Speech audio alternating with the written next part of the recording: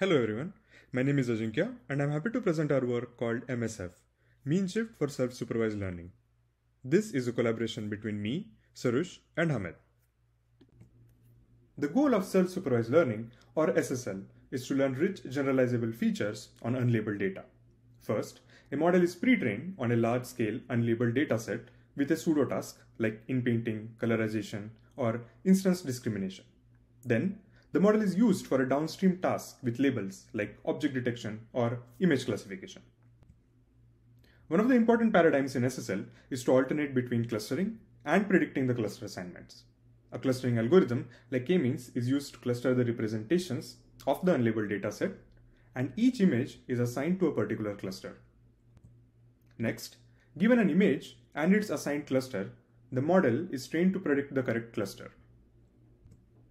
Then you go back to the clustering step and keep alternating between these two steps. Intuitively, the model is pushing the representations of the input image towards the center of the correct cluster while pushing it away from other clusters. If we consider each image as its own cluster, then we get another paradigm in SSL called instance discrimination or contrastive learning. In contrastive learning, an unlabeled input image is augmented twice to get two different views. These views are then passed through the model to get their corresponding representations. The goal now is to pull these representations closer. But the model can do this trivially by simply producing the same representation regardless of the input. To prevent this collapse of representations, we need another ingredient called contrast. Thus, we take a bunch of random images and forward them through the same model to get their representations.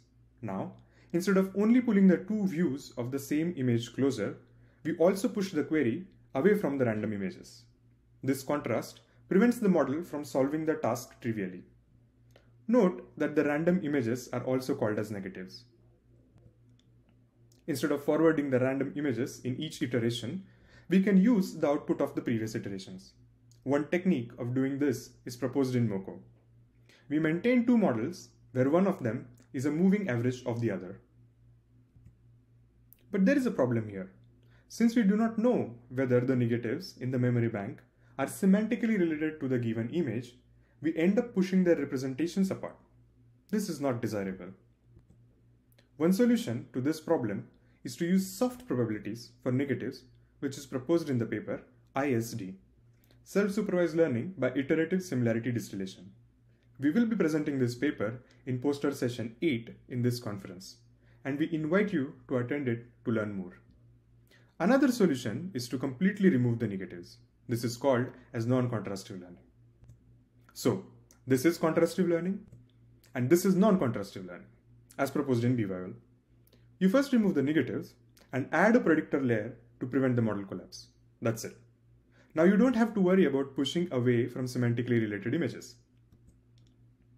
One thing missing from recent non-contrastive approaches is the lack of grouping between different images. We believe that clustering methods work well because they pull similar images closer. But one problem with them is that we need to make assumptions about priors like shape or size of the clusters. These can be unknown for an unlabeled dataset. Thus, inspired by the old school mean shift clustering algorithm, we design a method that can do this grouping without any explicit clustering step. We train the model to simply move the representation of a point towards the center of mass of its neighboring points. As there is no clustering step involved, we don't need to make any assumptions about the shape or size of the clusters. Since we never push away from any points, our method is also non-contrastive. In fact, it is a generalization of BYOL. And as we will see, it is a simple and easy to implement method. So let's take a look. We start off with the setup of BYOL. An input unlabeled image is augmented twice. One augmentation is passed through the target model and the other is passed through the query model. Next, since we already have the moving average target encoder, we can simply add its output to a queue to maintain a memory bank. This operation is similar to Moco, but the memory bank is not used for contrast. Instead, we use it to sample nearest neighbors. But before we sample the nearest neighbors, we first add the target representation to the memory bank. The reason for this step will soon become evident. Next, we find k nearest neighbors of the target from the memory bank. Let's consider k to be 3 in this case. Note that the target embedding is already present in the memory bank. Thus, the first nearest neighbor will always be the target itself. Finally, the loss simply minimizes the sum of the cosine distances between the query and the nearest neighbors. Intuitively, in addition to pulling the query closer to the target, it is also pulled closer to the k nearest neighbors. Note that when k equal to 1, the only nearest neighbor is the target embedding, which means that the query will only be pulled closer to the target. Thus, with k equal to 1, our method becomes identical to BYOL, where no grouping between different images is performed. Let's now try to visualize the behavior of our method as the training progresses. The first column is the target view, which is used to find the nearest neighbors. The rest of the columns are the nearest neighbors sorted by their distance to the target. Here we see the result of epoch 0, which means the model is randomly initialized. We can see that although the NNs are not semantically related to the query, they are still closer to it in terms of low-level features. For example, most images have similar color as the target image. At the end of the first epoch, the NNs are more semantically related. At the end of just the 10th epoch, the model has learned to group the broad category of dogs together.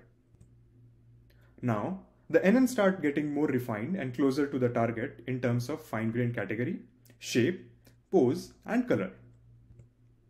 At the end of the training, we can see that NNs have similar pose and color as the query image. We can also see this grouping behavior in this TSNE plot. We visualize the representations of images from 10 randomly sampled categories at different epochs during the training. Each color represents a category. As the training progresses, the representations become more semantically grouped. Let us now take a look at the results of our method on ImageNet dataset. We use ResNet50 model in all our experiments. For a fair comparison, we keep the batch size, epochs, etc. same between ours and other SOTA methods. Given similar computational budget, we find that our method performs better. In the current results so far, the standard approach has been to use the same set of augmentations to generate both the views. And the augmentation used is strong. We call this default augmentation strong since it involves aggressive operations like color jitter, grayscale, and blurring. When the strong augmentations are applied to the target view, the NNs can be semantically different. Thus, we use a weaker augmentation for the target view. This can help in finding more semantically relevant neighbors. The weak augmentation involves only cropping and horizontal flipping.